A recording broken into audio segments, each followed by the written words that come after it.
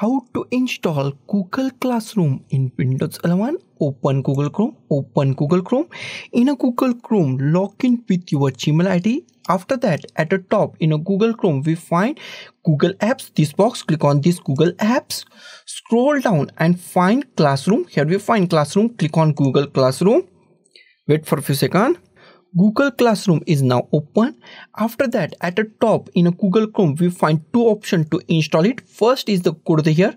Here we find install Google Classroom. Click at here and install it. Or go to this three dot. Click on this three dot.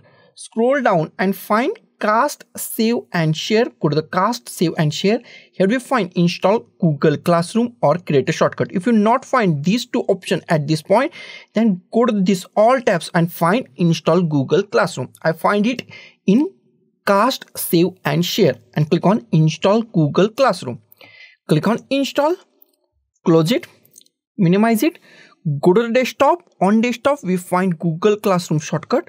Go to the start, type Google Classroom or go to the app list and go to the Google Classroom. Click on Google Classroom and that's all. Google Classroom is installed in a Windows 11 PC or laptop.